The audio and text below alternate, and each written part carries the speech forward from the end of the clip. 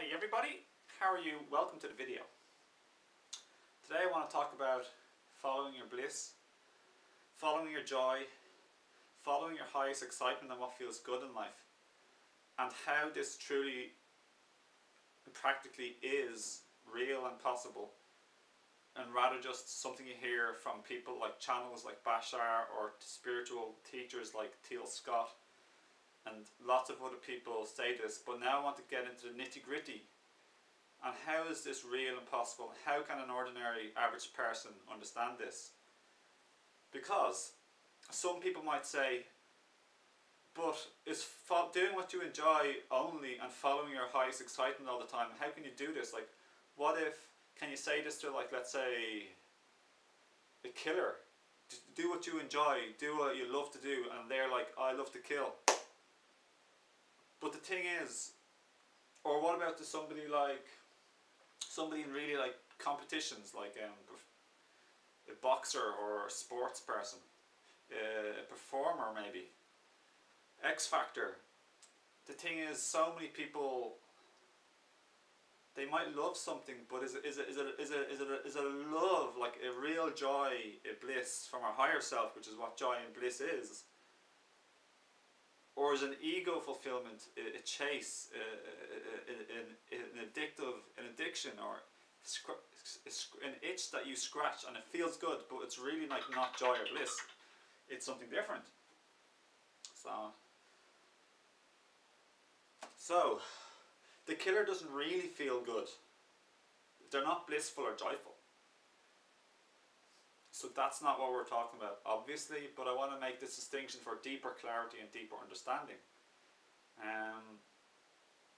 For example, it's your harmless bliss, your considerate bliss, it's caring bliss, love is bliss. For example, I was eating a little cookie there, that's vegan gluten-free cookie, tiny one, and I didn't want to eat one of them, because I had a little bit like less topping on it, and I decided to put half of it away because it just felt good. And typically I always walk onto the sunny side of the street, always, or the brightest side of the street, because it feels good. These things are my natural daily things that feel good. Also, like Abraham Hicks and like Abraham, who's the channel of Esther Hicks, says, always go to another thought that feels better than the previous thought. Move up the ladder towards what feels good. And for an average person, what we're doing is try and do this as much as we can in all of the little now moments in our day. The one moment, but it seems like many different moments. So we might fall down, and now we're encouraged to raise our vibration again and think a new thought that feels better. Say a new word and do a new deed, a new thing. So let's say your mom or your parent is a controlling behaviour. What is blissful and joyful to do? What's your highest excitement with them? To not talk to them anymore? Is that like do something else that's more exciting? No, I don't want to visit you ever again because you're grumpy and complaining. Now this thing is, if I say this word, which thoughts came before this? And if I say the sentence to your mum or your dad, does this feel joyful and blissful to say this to you? It's not really, because a lot of the time you can be saying this from a negative victim perspective where you're complaining to somebody. So that could be to a bully or someone who you have a problem with in life. Anybody. It's not the circumstance that matters, it's your beingness that matters. That's what there's a video I just watched a while ago with Bashar. So it's not the circumstance, it's your beingness, it's your vibration, it's your energy, it's your awareness. Is it from your heart or not from your heart? When something is not from the heart, it is not joyful or blissful. When it is from the heart, it's lovely. But some things, nearly everything, when it's not coming from the heart, it's not really joyful or blissful at all. It isn't. It doesn't mean it's like really negative deep down, like destructive or traumatic, but it could be just like a little bit neutral or like a little bit exciting, but more like to the ego. For example, if you're a pop star, is it joyful and blissful to become famous and to get loads of money and to have all the girls chasing you or the men? That's not really joy or bliss. That's not your higher self, which is okay. That's fine. But that's more like not feeling maybe good enough, wanting or needing more attention, wanting to get like the satisfaction of sleeping with loads of people or having loads of money. This isn't bliss or joy. It's attached so-called happiness, where you're up 1 minute and extremely anxious or afraid or just devastated the next minute. That's not really joy or bliss or following your highest excitement. So what about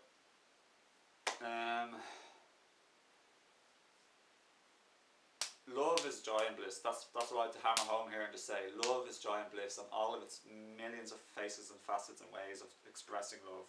Thinking loving thoughts. Feeling love and compassion and care and forgiveness. This is joyful and blissful. And we can do all this with our people we have problems with. They're not the problem. Our judgment really is the problem, really. Our judgment and resistance, and maybe often is our omission of expression to change the situation, which can hurt us, where we feel bad about ourselves, that we didn't stand up for ourselves, or we didn't do better, we weren't more assertive or more compassionate or whatever else. We weren't kinder sometimes, we might think in the past.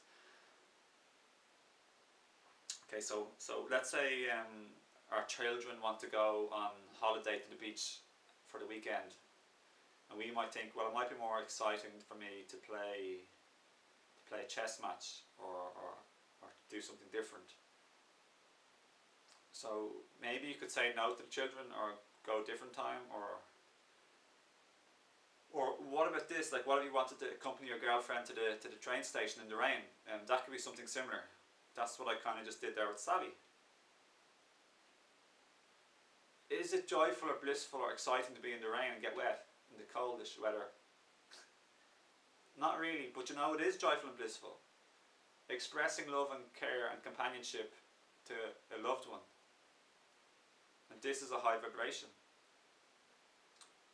So following your highest excitement doesn't mean at all pushing away other people and being selfish.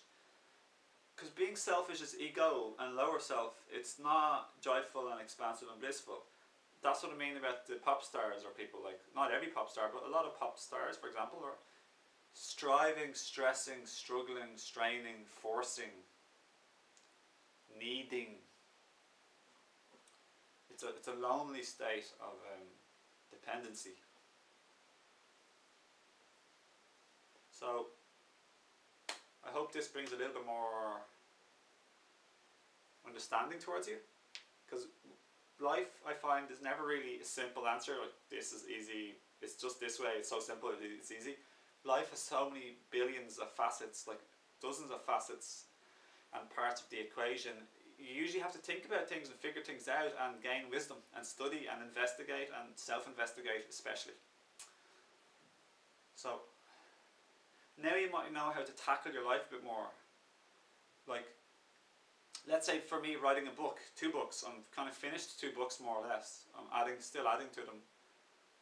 But I'm editing now, and I don't find editing as creative or joyful as writing.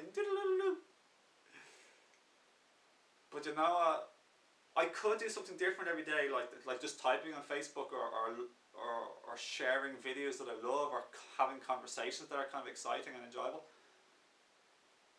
and neglect the books, and that's fine. If I really felt I needed and wanted more money, I could strive and struggle and this strain, and me and Darren want to do these books. I could have that energy and thoughts towards finishing the books. But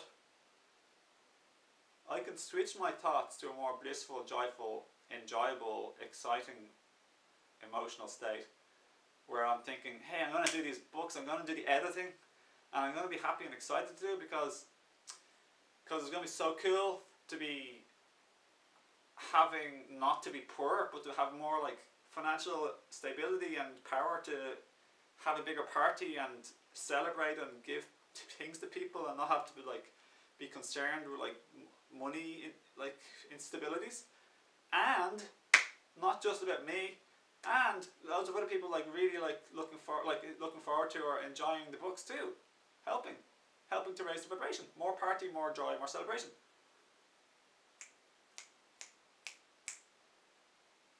So it's about perspective, perception, how we focus and put our attention on our perspective and attitude. Is there anything else you can think of to apply this to, where it's practical and it doesn't seem selfish or it doesn't seem imbalanced? It can be balanced. It can definitely be balanced.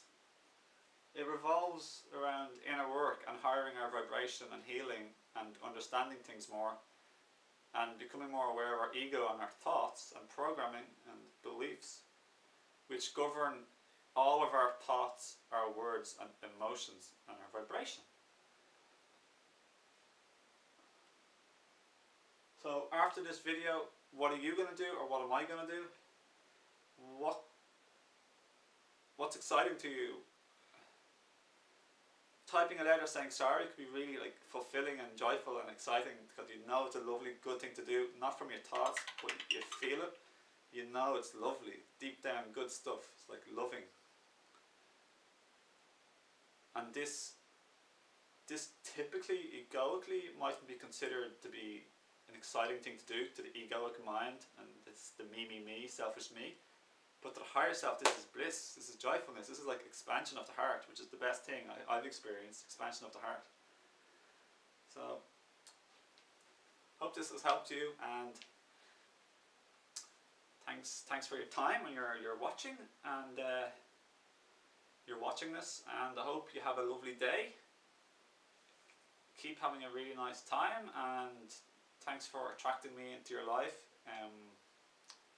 Yeah, I believe you attracted me and I attracted you. You attracted me right now watching, because you're open to, you're hanging around this vibration, and now you can go up more and solidify your vibration and keep raising your vibration. What else? Yeah, in order for us to stay in a particular vibration, we need to have a consistent, continuous stream of attention and focus on what we want to experience rather than what we don't want to experience. Because if we focus on what we don't want to experience, let's say like poverty, like poorness, homelessness, then this doesn't feel good. But if we realize this helps us to say, I want to experience abundance and I want to help these people and create a nicer world. Poverty and poorness and the dark shows us the light that we want to express, be and become and express. So the dark isn't really evil or bad, it shows us the light. It's in a dualistic world, they work together as a unit. So when you eliminate judging things as bad and see them for how they benefit us and focus on what you want to be and become, that's when you're experiencing and realizing and being joy and bliss and love. So stuff like healthy habits of the physical body and meditation help us to have the mental attention and energy to be able to continually consistently focus on where we want to go, and lovingness that is blissful and beautiful and exciting. Whereas if we go to bed really late, we need to go to bed early, like for example earlier, eat well, juices, raw food, fruits, light eating, exercise that's happy and enjoyable and playful. Then we have the energy not to get lost in our ego and to be more aware of our thoughts. And when we're more aware of our thoughts and do all these habits, they all work together synergistically to us to remain aware and to expand our vibration instead of being sunken down by bad habits. So I gotta go, folks, under 15 minutes. Much love and light and blessings to you. Thank you for watching. Have a fantastic day, and I will talk to you soon. Stay watching, subscribed, or all that stuff, the nice stuff like share, like, and I'll see you soon, okay? Bye.